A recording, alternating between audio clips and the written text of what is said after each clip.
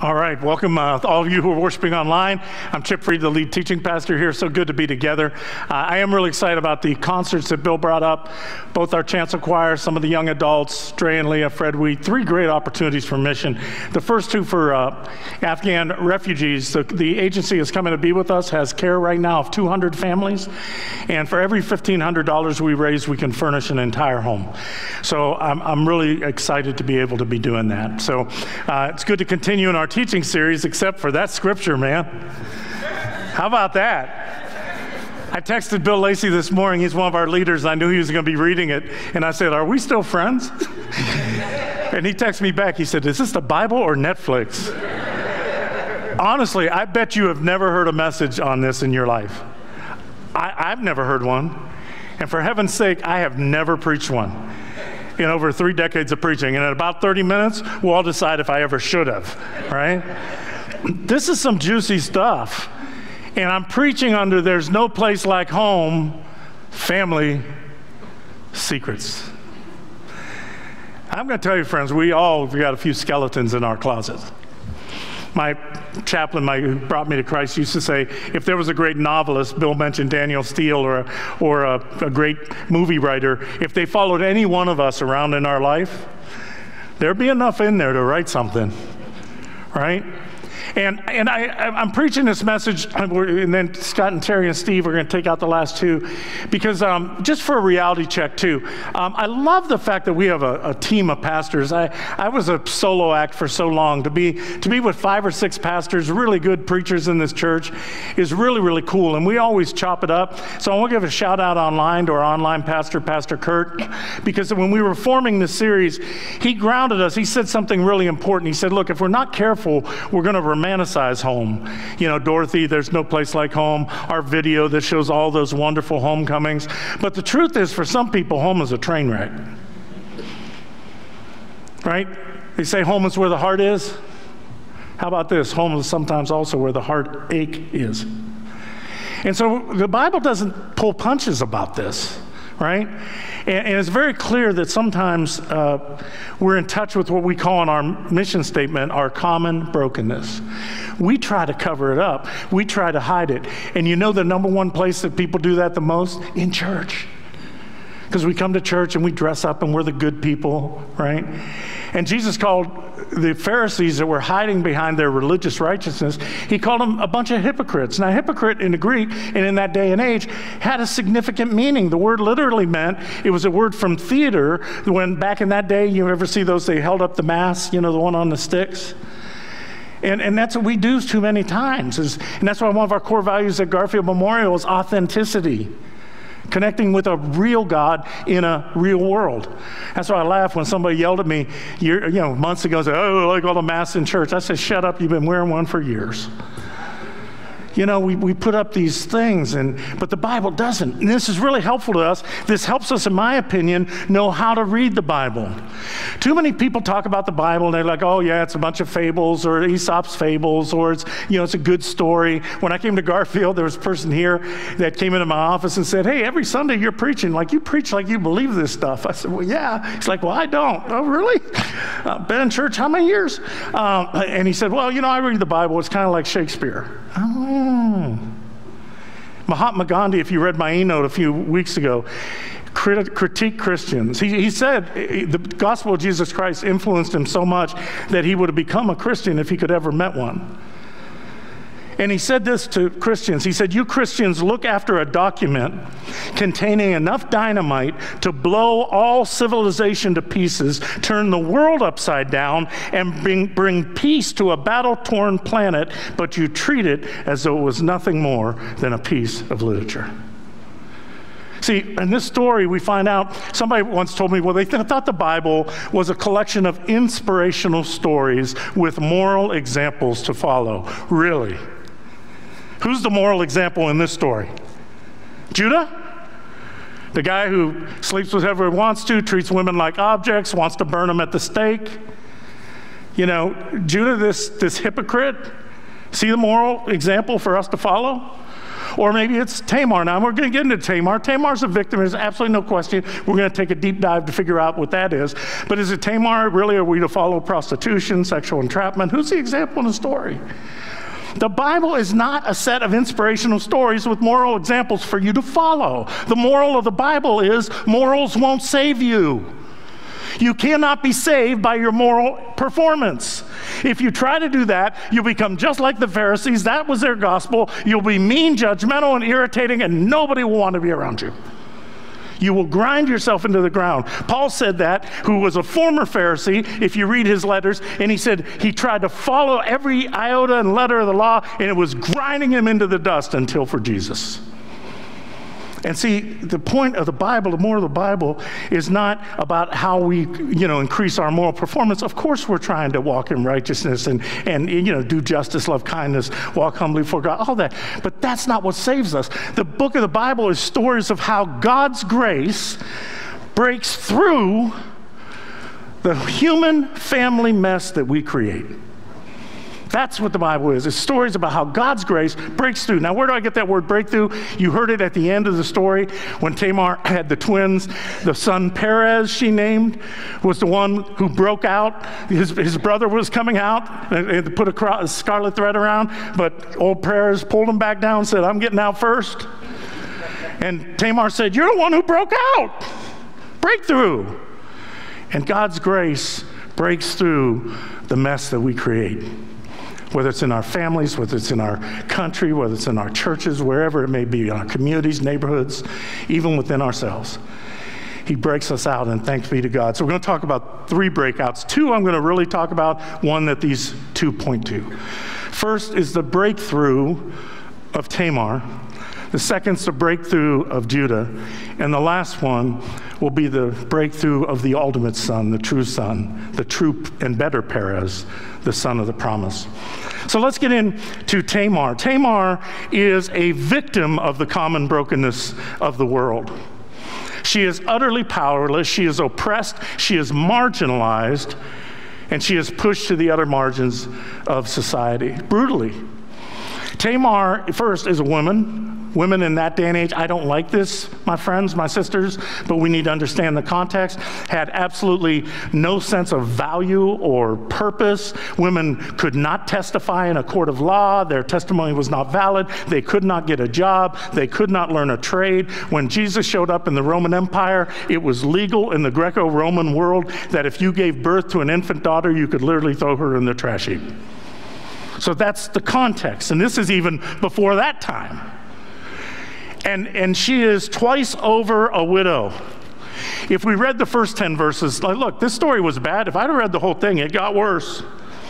In the first 10 verses, we learn that Tamar was given, she didn't choose it, to Judah's oldest son, a guy named E-R. We don't know much about him at all, but the narrator tells us that he was wicked and cruel, and he died in the judgment of God. So she was married to this wicked, cruel man. He died. So she was handed off then to Judah's second son, Onan, and he is equally cruel and wicked and dies under the Lord's judgment. And now Tamar is left twice over a widow. Widows were utterly powerless. This is not a free market economy. You could not, as a widow, go out and get a job. The only sense of worth and security and protection that you had was within a marriage and within a family. And not only is this Tamar woman a widow, she's a teenager. See, women in that day and age got married. You've heard me preach on this in the Christmas story.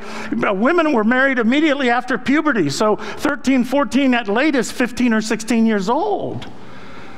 And so she's had gone through this, and now widows were so unable to provide for themselves that the society created what they called levirate law, L-E-V-I-R, comes from the word for brother-in-law. And what happened was, if there was a widow, the provider of that widow legally fell onto the task of the father-in-law. So it was Judah's responsibility by law to take care of Tamar. And so and per that law, if the father has other sons, those sons are to be given to her as a husband. So that's what happens. dies, he gives Onan, Onan dies. Now, Shema is younger. He's probably, 12 or 13, and by this time, Tamar may be 16, and he says, we'll give him a few years, just a few years, and go back to your father's house. Don't call us, we'll call you. And then when Shema is old enough, I'll give him to you as a wife. Tamar is utterly at the power of Judah and the protection of Judah, and Judah has no intention of giving Shema to her. You've heard it in verse 11, didn't you? I think we have that verse we can throw up there, right? He says publicly, oh yeah, I'll do my job. I'll follow God. Live as a widow in your father's household until my son grows up. But then watch what he's saying inside. But inside he thought, he may die too, just like his brothers. He has no intention of giving Shema to Tamar. Tamar is left absolutely a victim oppressed by Judah's own corruption as well as the society's corruption. But in this story actually, scholars will say, Tamar becomes the protagonist. She goes into action. What she does is incredible. She is fighting for her freedom. She's not going to take this without a fight. She is fighting for justice. And she's turning the hypocrisy of the society back on itself and fighting back. And what this is teaching us, if we look at the story, that as Tamar ultimately breaks through and ends up in the family tree of Jesus, it reminds us God is always on the side of the oppressed. Have you ever heard somebody say to you, God doesn't take sides? That's not true. God always takes sides. You think Pharaoh thought God didn't take sides? Right? God is always on the side of those who are oppressed, marginalized, abused. So we know in family secrets there have been some victims. Wouldn't it be a lot easier if our sins just hurt us? I always felt that way. I wish my sins just affected me, but they affect people around you, right? People you love. So if you have been a victim of something like this, I want you to know God is always on your side. He always takes the side of victim. He is drawn to brokenness, right? He's drawn to our hurt. I love when my son Matthew led worship last week when Dre and Lee were out of town. He sang that wonderful song that says, are you wounded and broken from, I'm sorry, I know I got this. Are you hurting and broken within, overwhelmed by the weight of your sin? Jesus is calling. He's a suffering servant. He's a wounded healer. And Tamar, God works and brings her out of the absolute injustice and corruption in her life. And this is always what God does, right? Let me put up there for you a couple scriptures. Look at Psalm 146. The Lord lifts up those who are bowed down. He upholds the cause of the oppressed. The Lord watches over the foreigner and sustains the fatherless and the widow. Isaiah says it this way: learn to do right, seek justice, defend the oppressed, take up the cause of the fatherless, plead the case of the widow. Your rulers are rebels, partners with thieves. They all love bribes and chase after gifts. They do not defend the cause of the fatherless, and the widow's case does not come before them. Therefore, I will turn my hand against them. Jeremiah, God said, I become a father to the fatherless, and a defender and a provider of widows. Whose side are you on? I am not talking about political parties. 3 billion years from now in eternity, we won't remember what one of those were. I'm talking about as the Spirit of God is working in the world today, whose side are you on? We need to be on the side of those who've been marginalized or wounded. Always hard stop. And this is what this teaches us. And Tamar in this story, tragically, no one is helping her. Judah's obligated. He doesn't do it. Nobody's else stepping up. And it's a reminder to us of what God feels, that God will turn his hand against us if we see people who are wounded and hurting and marginalized and overlooked, and we do nothing. What did John say? How can the love of God be in anyone who sees their brother and sister and has ability but refuses to help? I've tried to teach my kids this. I've taught them this was like a baseline I wanted so badly to teach them that if you ever feel entitled, if you ever feel privileged, it's so not of God. That whoever is broken and hurting and wounded, you need to be advocate, and we all need to be one, and you're sometimes going to be the one broken and wounding and need somebody. And I was writing that in my notes, and I remembered one of the proudest moments I ever had to be a dad. I probably told this story 3 times in 17 years, so if you heard it before, just bear with me. But it happened with my middle son, Perry. Perry went to Orange High School down the street. He was a really, really good athlete. He was, kind of their star athlete down there, 4-year starter in golf, 4-year starter in basketball, captain of both teams, all conference, all state, all these things. Pretty well known. And one day, I think his car was in the shop. I was dropping Perry off. I think it was his junior year. And I had to drop him off at school. I said, hey, bud, I'll come back and pick you up after. It was after basketball season, so I said, I'll be back early. He said, no, don't come early, Dad. He said, I got to stay. I said, for what? He said, I got a couple detentions. It was a good thing I had to get to a meeting because, I was like, okay, what'd you get the detentions for? Like, well, I was late to some classes. Okay, we'll talk about this later. Dropped him off, came back to the church, had some meetings. About 1 o'clock, a little after lunch, I got a call here at the office on my cell phone, and it was the principal of Orange High School. His name was Dan. He's not the current principal. I like Dan a lot. We were brothers under the skin because Dan didn't start in the suburbs. He came from the city. If you do that, I trust you. And so Dan and I, we were kind of straightforward, straight shooters. And Dan calls me, he says, hey, Chip, he said, I need to talk to you about Perry. Uh-oh. The same morning, the detentions. I'm like, okay. He said, well, hey, let me ask you something. I was coaching varsity basketball at the time. I did that for about 8 years up here. And I knew a lot of the kids, not just on the team, but I was very involved in the student body. And he mentioned to me a student's name. He said, hey, do you know so-and-so? And I said, yeah, I know him. I usually see him outside in the halls, and we greet each other and that. He said, yeah. He said, did you know that a couple weeks ago he came out very publicly in the school with teachers and the student body, everybody, to announce that he was gay? And I said, yeah, I actually know that. I mean, he told me that in a conversation. He said, well, let me tell you something you don't know. He said, we got room through the grapevine. He said, you know, we got some entitled kids up here. And after he made that announcement, we heard that there were some kids that were going to jump him in a hallway where we don't have a hall monitor and beat him up. He says, I called that young man into my office this afternoon. And I said, hey, this is a rumor we heard. Is this true? And the young man said, well, it was true last week. He said, yeah, there were some guys, they wanted to do some bad things. But he said, but Perry Freed took care of that. And he said, what do you mean Perry Freed took care of that? He said, well, there was a word out there that somebody was going to do that, and Perry got up in the lunchroom and he announced if anybody laid a hand on me, they'd have to go through him. So he said, last week, Perry walked with me every day of class down that hallway to make sure nothing bad happened. And Dan said, did you know your son got detentions for being late to class because he was walking his friend down the hall?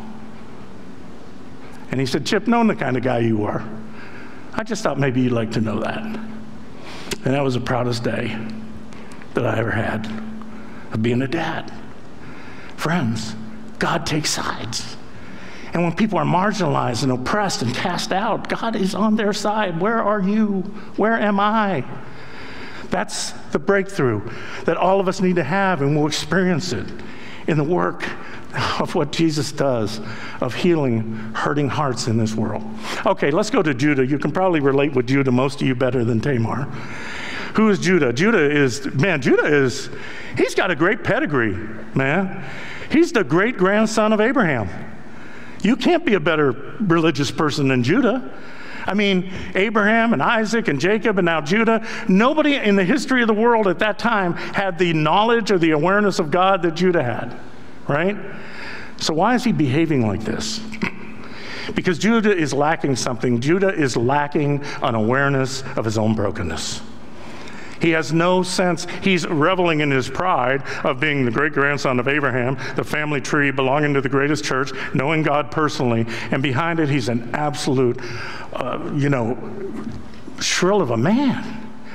I mean, we see him. He's in denial. He's blaming everything on Tamar. He's not giving, no, I'm blaming Tamar. I'm not giving my son to Tamar. She'll die. He is totally denying that both of his sons were wicked and cruel and evil, and he probably had a role in that, of failure as a father, and he's absolutely just a total lack of self-awareness. And when he gets into this mess with Tamar, not knowing that it's his daughter-in-law, because he can have sex with whoever he wants to have sex with whenever he wants to have it. But here, she needs to live as a celibate widow, and the day she decides to do it herself, burn her. Do you see the hypocrisy in this society? And Judah's contributing to that. And what he does is when he finds out that Tamar has played the role of, prostitute and gotten pregnant, he says, take her out and burn her. In fact, in the Hebrew, it's only 2 words, take, burn. This is excessive. I know the ways of primitive societies, the Old Testament, sometimes we cringe at these death penalties and stonings and that. But even in that primitive society, this is over the top. Readers would know this is extremely hateful. They did not execute people by fire. Fire was torturous death. What's going on with Judah that he's this murderous, hateful person in his heart because he's been blaming Tamar for so long to not have to face his own sins? And I'm going to tell you, friends, we do that so much in society. It's those people's fault. It's these ones over here. If they didn't do what they do, and we don't take the time to look in and see our own sins and see in our own brokenness and understand that the people we despise the most, that we're absolutely no better than. And Judah doesn't have that awareness. And so he's been living this lie and living this denial, and it breaks out in rageful ways. We've seen this in our society. You start believing lies too long and all these other things, and it's everybody's fault and pointing fingers, and that stuff can come out of you and turn into something really twisted. And not only is Tamar going into the fire pit, Judah's going into the fire pit. And Tamar, actually what she does is wake him up. Because, see, we live with what I call self-justification instead of self-examination. We are always justifying ourselves. We're always making excuses. If you can put this one on hold whenever something comes in and you're feeling defensive, and do some inner examination, do like what the end of Psalm 139 says, search me, O God, and know my heart. Try me and know my thoughts. See if there be any wicked way within me, and lead me in the way everlasting. So I'm going to teach you a Hebrew word, okay? You ready for it? It's a great word. It's a word, hakarna. Hakarna, I'm going to make the contention in the Bible, is about spiritual awakening. And it appears in this Genesis story at key moments. And here's the first of them. Judah, in self-denial. Judah, not looking at himself and seeing how wretched he is becoming, right? In fact, Tamar sends him his wallet back. That's basically what it was. What should I leave before I bring the goat? He left his signet. That would have been like his credit card and his photo ID. And she sends it back to him, and she says, hey, do you hakarna these things? And she's trying to wake him up. Do you see how you've become? Do you see how broken you are? Do you see how bad you're falling? And it worked. Because it said, if you read it, Judah said, I do recognize, I do hakarna. And what did he say? She is more righteous than me. He had some spiritual smelling salts begin to work in his life. And this is what I've learned, friends. God's grace comes in to all of us in the family messes, the human crisis we create, and all of us would be goners without it. And it comes into us just as we're about to sink. But here's something I want you to remember. Grace, no one ever receives God's grace until we realize how desperately we need it. If we don't hakarna, and this is on all sides and all people and all places, if we don't recognize our own sin, our own brokenness, you will not be equipped or able to receive God's grace. Your own self-righteousness will be a force field that will not let it come in and do the work it needs to do in your life. And Judah is woken up, right? He's woken up. And he's starting to realize that he has been descending into this kind of hateful person for a while. See, spiritual awakening, you have to go through some painful stuff usually to be awakened. It usually doesn't happen when everything's going great in your life and all your bills are paid and, your child never has detention, all those ones. That usually doesn't happen. You usually have to go through some things. God has to let some things happen to wake us up, right? And I noticed if you go back to the beginning of Genesis 38, how this whole story started, we didn't read it, but it says this. At that time, right, Judah left his brothers and went down to stay with a man of Adullam. And if we keep reading, he married a woman, he took Tamar for his son he settled down, he built a home and raised his family. But at this time, at what time? If you back up a chapter in Genesis 37, there's a story where Judah and his brothers are out in the field. They are all sons of Leah, and they hated the two sons of Rachel, because that was another family mess. If you read your Bible, Jacob loved Rachel more than he loved Leah, and he abused Leah and only used her to get to Rachel. I love how people tell me the Bible, talks about the purity of marriage. Where? I'm still looking. Polygamy? Spousal abuse? And that mess of this rivalry, two women, right? The mess of the man abusing them creates this enmity with their kids, family curses, generational curses. And now here comes Joseph, you know the story, out into the fields with his wonderful coat of being his father's beloved person. And Judah comes up with the idea, let's get rid of him. Let's kill him right here. We got him. And you remember they take him, they stuff him down a hole. And then they eventually sell him into slavery in Egypt. You know the story, some of you? If you don't, it's a great story. Read it. And then they go back, they put some goat of blood on Joseph's coat of many colors, and they take it back to Jacob the father, and what do they say to him? Do you hakanah this? See how that word just keeps appearing up? And Joseph falls apart. Yes, Jacob, yes, it's a wild animal must have killed my son Joseph. And what happens? He is falling into this mess. Jacob. And at this time, after doing that, is it any wonder that chapter 38 is as juicy as it is? Do you see how this stuff spirals and takes us down into the darkness? But what happens is when he has had this hakanah, and we all need a Tamar to come into our lives sometimes and say, hey, are you recognizing? Because we all got blind spots. If you don't think you have a blind spot, that's your blind spot. Right? I mean, the sin that's doing the most damage in your life right now is by definition the one you don't see.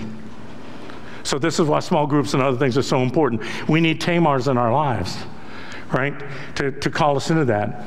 But what happens is after he has his hakanah, after he has his awakening, and he realizes, yeah, I do recognize I am a broken, broken man. And without Tamar, I would be lost. She has woken me up. And you say, well, how do you know that, Chip? Go on in the story. If you go on in the story, he and his brothers down in Egypt. Like I said, I'll try to narrate it for those who've never read it. Joseph, who has been sent to slavery in Egypt, he rises up to become the prime minister of Egypt, second only to Pharaoh. There's a famine in the land. Jacob sends his sons down to Egypt to get bread. They go down the land, and Judah and his brothers, who had done this terrible deed, are now in front of Joseph, and they do not know who he is. They assume he's a prime minister of Egypt, and they're seeking bread, and Joseph doesn't know if these hard-hearted guys are still the ones that put him in the pit. So he tests them a little bit. He says, I tell you what, we'll give you some bread, but I'm going to take the youngest Benjamin, and I'm going to keep him here with me. That was his brother by Rachel. And you go back to your father. Now, Judah and all the brothers know that if Jacob lost Benjamin, he would just literally die. So look what Jacob does at that moment. Jacob comes forward, he negotiates with Joseph, and he says this, now then, please let your servant remain here as my Lord's slave in place of the boy, in place of Benjamin, who he hated, the story goes, and let the boy return with his brothers. Jacob's a different person now. He's a different person. He's saying, take me instead. Let me be the slave. I'll give up my whole life for Benjamin's sake. I'll give up my whole life for my father's sake. And at that point, Joseph says, do you hakanah me? Do you recognize me? It's Joseph. And they wept and they reconciled. Friends, there'll be no reconciliation in this world, in our homes, wherever, if there's not awakenings, each and every one of us, to identify. I hate the saying, hate the sin, love the sinner. That is such a Pharisee's prayer. I pray it this way. I said, always love the sinner. Always love those who are broken. And hate your own sin. Anything that separates me from God. Pray to Hakana, all of us, right? Because when Judah did this, do you realize he became a vehicle for Jesus Christ to come into the world? And if we do that, we can become that same vehicle too. Because it's really interesting what happened after Judah's renewal, if you will. Watch this. Genesis goes on to say in chapter 49, he says, the scepter will not depart from Judah, nor the ruler's staff from between his feet, until he to whom it belongs shall come. Judah didn't lose his place in the family. And he became one of Jesus's great grandfathers. Because look at what Matthew says at the Christmas story that we'll be reading in a couple of months. Matthew says, this is the genealogy of Jesus the Messiah. It's his birth certificate. And what's it say? Son of Abraham. Abraham was the father of Isaac.